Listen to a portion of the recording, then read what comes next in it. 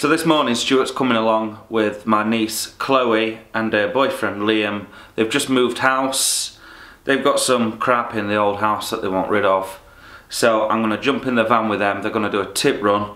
I'm on the scavenge. I've heard there's a washing machine there, which I'm going to get if there is. I can use it for parts. And we'll see what else there is. And then also, a chap got in touch with me on YouTube called Darren. He's got a 400 litre stainless steel tank. I'm going to go and pick it up this afternoon. Thank you very much, Darren.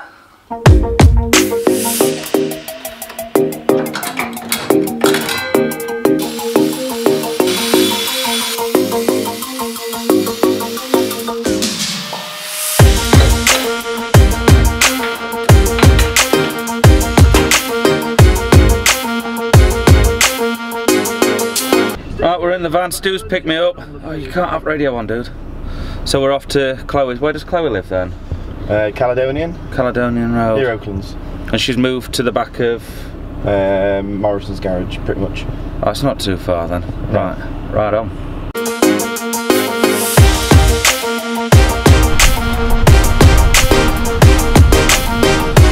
We are, as they say, woo, fully loaded.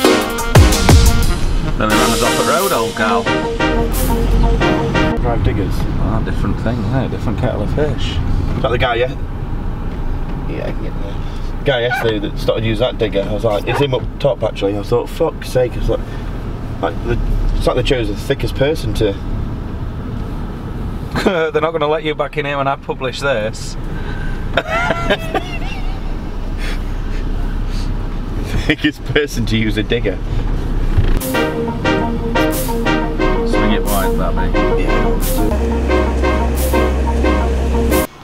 Just a couple of scores from Chloe's.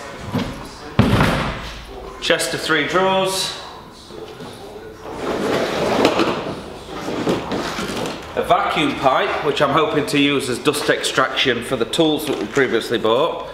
It's got a big end on it, like it's off a Henry Hoover. And an old Ryobi router.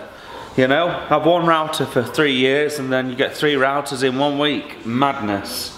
Right, so we've dropped that stuff off for Chloe and I've got the van off Stuart to go across to Derby and pick up this stainless steel tank. There's never a moment's peace though. I've discovered a fault with the van's lighting system.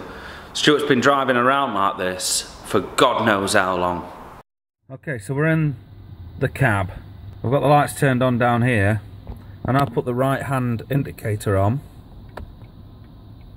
so you can see through the window the right hand indicator is flashing, but if you look now, she's started to kick off, and at the back you'll see what's going on. And if I flick that across and turn the left hand indicator on, there you go, you can see that she seems to be flashing fine for a second, but then the pace picks up of the flash. Can you see how quickly it's going? And you can see at the back that the wrong one's flashing. So I'm removing the wing nuts. Now I'm removing the light fitting from the van.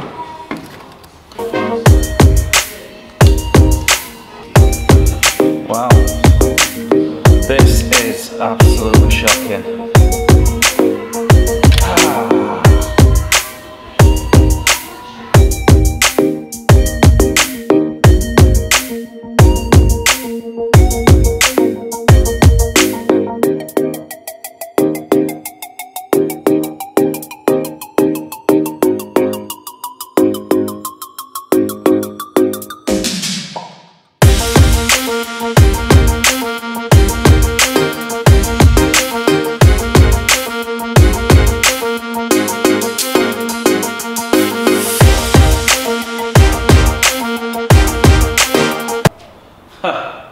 I knew it.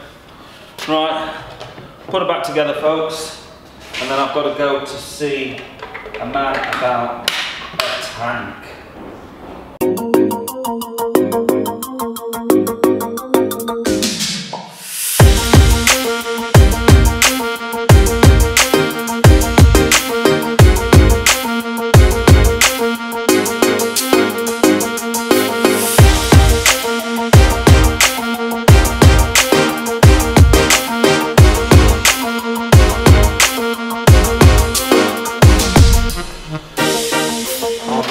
excited, folks. I've just got back from meeting Darren in Derby, where he was kind enough to sell me a 400 litre stainless steel tank. I'm going to open the doors, bring it off the van. Thanks, Darren.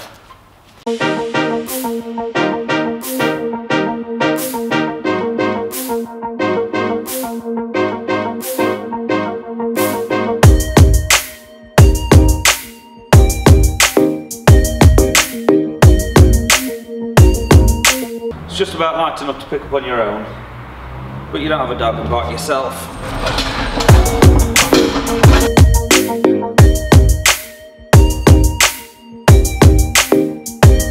So there she is. She's 100 litres bigger than the old Ardle Valley tanks.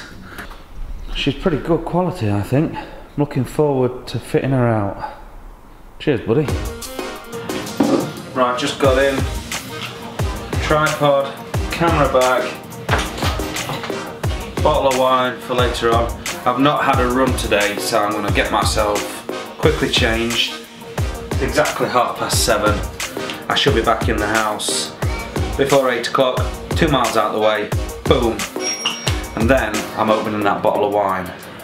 7:38, I'm out the door.